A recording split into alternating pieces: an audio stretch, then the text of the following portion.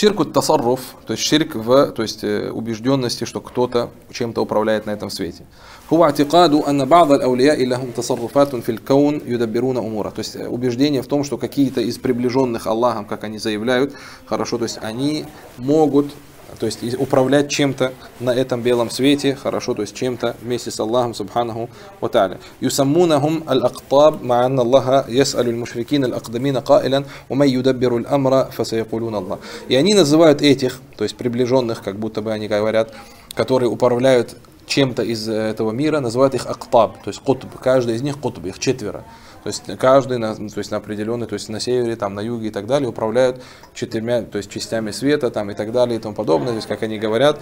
Вместе с тем, что Аллах, субхану, когда обратился к первым многобожникам, которые сражались с посланником Аллаха, саллаллаху алейхи вассалям, спросил им, сказал, кто управляет всем, они сказали Аллах. То есть у них не было такого ширка, валияту билля. То есть не было этого ширка, валияту билля, у тех, кто хорошо сражался с посланником Аллаха, саллаллаху алейхи вассалям.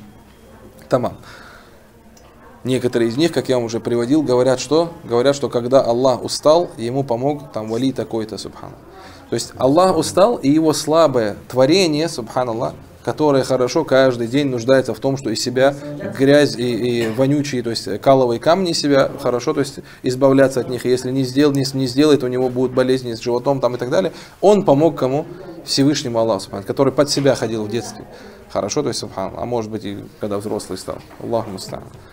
И это не удивительно, это действительно так делают суфисты некоторые. То есть, чтобы достичь вот этого своего убеждения и так далее, они под себя ходят и так далее. И их следователи, муриды, считают это баракатом и кушают, это обмазываются об себя и так далее. Это их религия, братья, это их религия. Есть много даже видео, это где полуголый сидит суфистский шейх, курит, и к нему приходят, целуют его, ноги целуют, пятки целуют, половой орган ему целуют.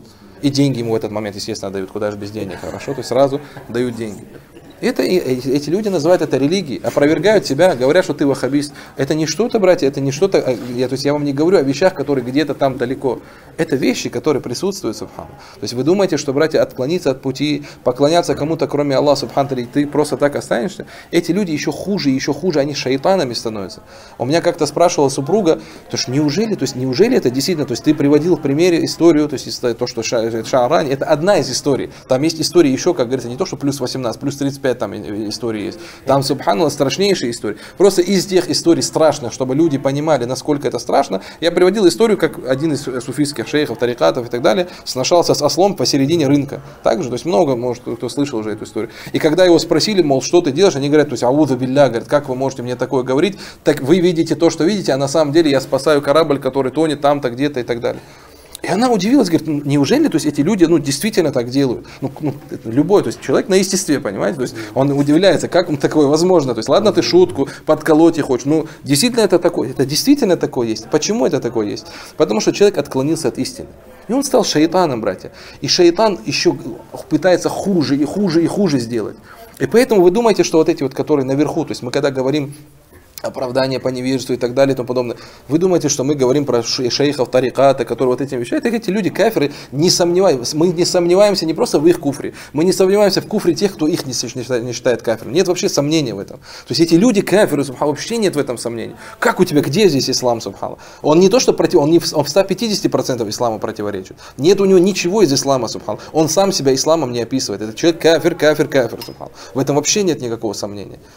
И вместе с этим, то есть они, братья, еще хуже и еще хуже. В некоторых африканских племенах, из суфистских, то есть тиджаниты и так далее, они что говорят, что шейх этой деревни, он имеет право первой брачной ночи.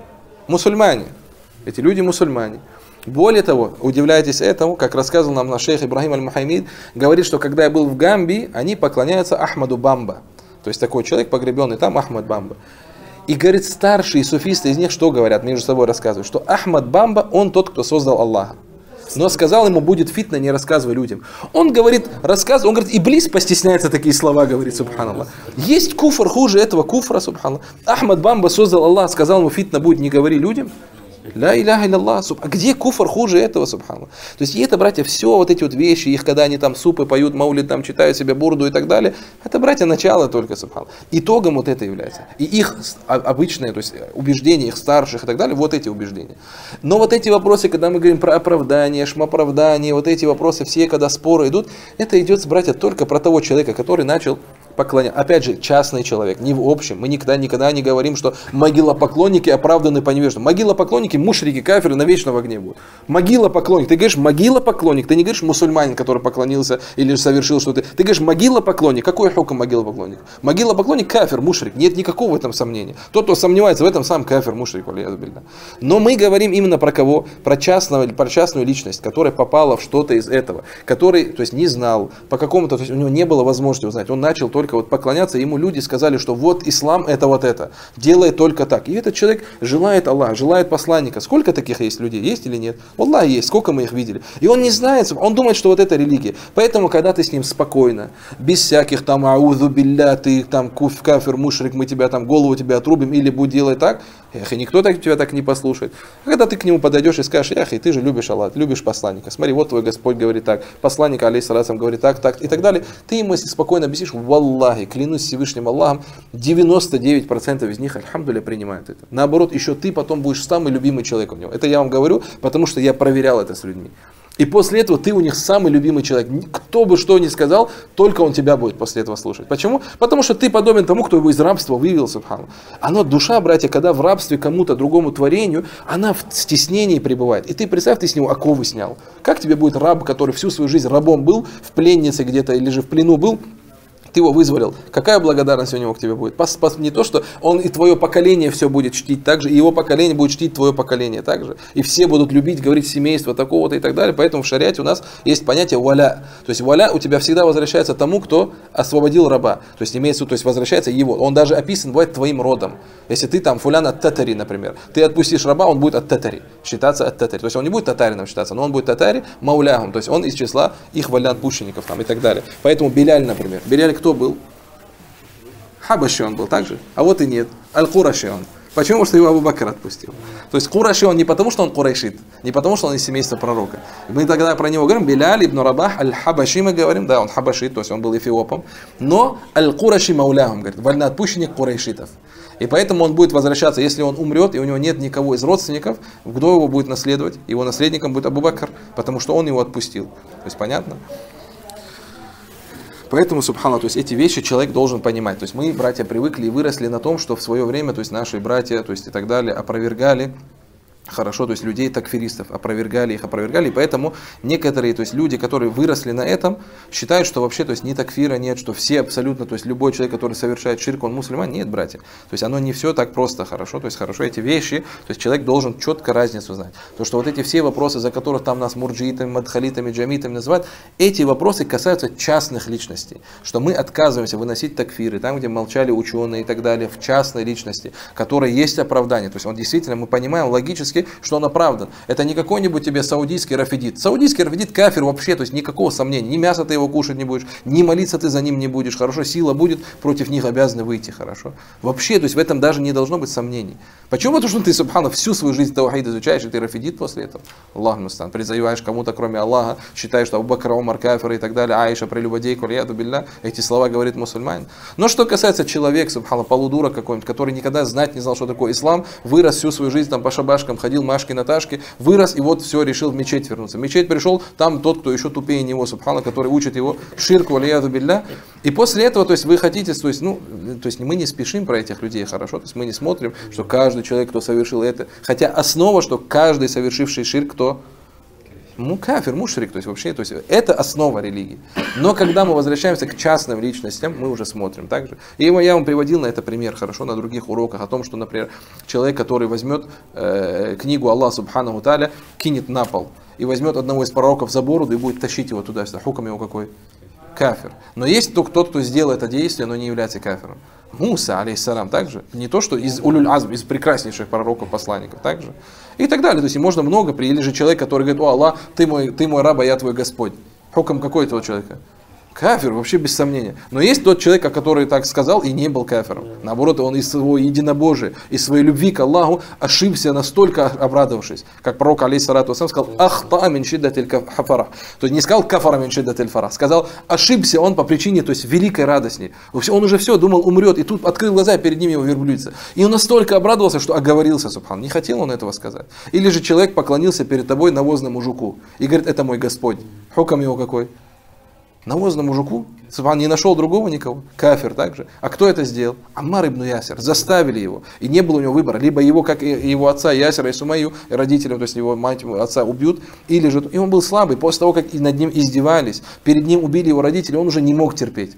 И сказал, и когда вернулся к пророку, алейхиссалату вассалям, сказал: я это сказал, рыдал, субхана, боялся, как я такой мог произнести, но сказал, мое сердце было переполнено верой в Аллаха, субхана. То есть я это говорил, только слова, чтобы они от меня отстали. Пророк, алейхиссалату вассалям, сказал: ин аду фауд, если они заново сделают, и ты сделай. То есть понятно, вот этот вопрос, братья, очень тонкий, но это нужно понимать, что вопросы частных лиц, у них бывают оправдания, и это никто не может отрицать, что у них есть разные оправдания. Кто-то истолковал, кто-то подумал это правильно, кто-то подумал так, и так далее, и так далее, и так далее. С каждым личностью мы относимся по общему, то есть, точнее, по частному. Но общем у нас есть определенные хукмы, от которых, то есть, у нас вообще никаких спор нет. И поэтому не удивляйтесь, когда какого-то шейха спрашивают, какой хукм того, кто говорит, что могилопоклонники мусульмане. Он говорит: кафир. Правильно, мы с тобой полностью согласны. Как ты можешь говорить, что могилопоклонники мусульмане? Ты их назвал могилопоклонниками. Или же те, кто совершает ширк, они совершают ширк. Ты не описал их мусульманин, который по ошибке и так далее, сделал что-то. Это совсем другой вопрос у нас. Тот, кто шагаду там произносит и так далее. То есть это у нас разные вопросы. Тамам. Отошли от темы, просто Аллаху алям, то есть это очень-очень важный такой вопрос, который человек должен понимать. Тамам. Дальше у нас идет ширкуль хауф. Хорошо, то есть ширк в боязни, когда человек боится кого-то так, как он боится Аллаха субхану ва тааля. وهو الاعتقاد بأن لبعض الأولياء والأموات أو الغائبين تصرفا وضررا بسبب الخوف منهم وهذا اعتقاد المشركين. Тамам. То есть это убежденность в том, что какие-то приближенные, как они заявляют, когда мы говорим аулия, у нас бывает два вида аулия. То есть аулия, как сподвижники, как табиун, имамы и так далее, это аулия Аллах, это угодники Всевышнего Аллаха субхану ва тааля. И есть у нас те, которым поклоняются помимо Аллаха и так далее, это аулия у шейтан, из числа тех, кто доволен тем, что мы поклонялись. Не всякие Аиса, Абдул-Кадр, Аль-Джиляни, которые были против этого, были призывающими к единобожию и так далее. Тамам. Поэтому, то есть, когда человек убежден, что какие-то аулия, или же мертвые, или же какие-то, то есть, отсутствующие, хорошо, что они могут как-то скрыто тебе чем-то помочь, потому что ты его боишься, хорошо, то есть, и так далее, то есть, скрытый страх у тебя перед ним трепет. Это убеждение многобожников, от которого Аллах субхану ва тааля предостерегал в Коране. Алейса Аллаху бикафин абда ва юхаввифунака билладина мин дуни. То есть, и поэтому Аллах субхану ва тааля сказал: разве Аллаха недостаточно для его раба, в то время как они пытаются тебя запугать тем, кто помимо него, то есть, своими божествами и так далее. تمام. أما الخوف من الحيوان المفترس نعم والظالم الحي فجائز وليس بشرك. Но что касается, то есть здесь имеется в виду именно скрытый страх. Когда ты находишься где-то и боишься погребенного где-то в другом месте. Или же ты находишься где-то и боишься там шейха, тариката такого-то, что он там тебе что-то сделает, это ширк валияду билля. Это ширк, который выводит тебя из религии Аллаха субхану ва тааля. Но сюда не заходит тот, кто боится, например, хищные животные. Хищное животное, то есть каждый, то есть приходит лев перед тобой, будет стоять, и ты: салам алейкум, не скажешь ему так же. То есть испугается человек, хорошо, то есть уйдет и так далее. Хотя были такие, которые не боялись льва, говорили, то есть побойся Аллаха и уйди отсюда, и они уходили. То есть такие истории приходят от саляфов. Тамам. Или же какой-то злотворящий, залим, какой-то, то есть муджрим, преступник. Ты боишься его, хорошо, то есть который может у тебя что-то отобрать там и так далее, то есть ножом тебя ударить, выстрелить в тебя и так далее, ты боишься. И это нормально, то есть это не является, это страх, который, то есть это называется, это хауфун таби'и. Называется хауф, то есть это страх, который, то есть ты боишься, но хорошо, то есть нет в этом греха. Есть еще, шейх здесь не упомянул, есть еще один вид страха, это запретный страх. Когда ты боишься творения и из-за этого отслушаешься, то есть Творца. То есть, например, или же, то есть почему-то, то есть, например, боишься, что от тебя жена уйдет, если ты бороду не побреешь, потому что ты там колючий и так далее и тому подобное, и человек бреет. Это харам, субхан. Или же боится там родителей, боится еще кого-то. Это заходит в харам. поэтому оно не заходит в ширк. Почему? Потому что ты из страха, хорошо, то есть сделал то, что ослушался Аллаха субхану ва тааля, да. Но скрытый страх, когда ты боишься, что с тобой что-то случится, то есть, например, тебя какой-то бадавый придет из-за того, что ты, то есть, не зарезал ему там, или же ты где-то находишься и поклялся бадавый, и потом не выполнил свою клятву, и боишься, что сделать. Поэтому мы знаем, что в некоторых арабских странах бадавый, там, айдарус и так далее, если он клянется Всевышним Аллахом, ты знаешь, что он лжет. Более того, ты не знаешь, что он лжет, пока он не поклянется Аллахом. Как только он сказал «Валлахи лазим», ты знаешь, что это вранье. Дальше можешь ему не верить, разворачиваться и уходить. Но если он скажет «Валь бадави, ля иляха илляллах», никогда в жизни этот человек после этого тебе не соврет. Почему? Потому что он уверен, что, то есть он не столько уверен в Аллахе, сколько уверен, что этот погребенный может с ним, что есть ширк, субхана, после этого. Ля иляха илляллах. Затем ширкуль хакимия, говорит, приводит здесь, Аллаху алим, опять же приводит, почему? Потому что были проблемы в то время. Это тот, кто выводит какие-то законы, противоречащие исламу, и дозволяет их. Или же считает то, что хукм ислама уже старый. То есть шариат этот ваш старый, что я буду править сегодня, потому что 1500 лет назад было. То есть зачем, давай что-то новое, говорят они и так далее. То есть как я в 21 веке буду руки рубить, говорят, субханаллах. Аллаху муста'ан. Ваяшмалюль хаким валь махкум. И сюда заходит как, то есть правящий, и так и тот, на кого, то есть падает правление. Вадалика ида атакадаха аль махкуму радия биха. То есть это когда человек, то есть убежден в том, что это дозволено, или же убежден, что это подобно шариату, или же что это лучше шариату, валияду билля.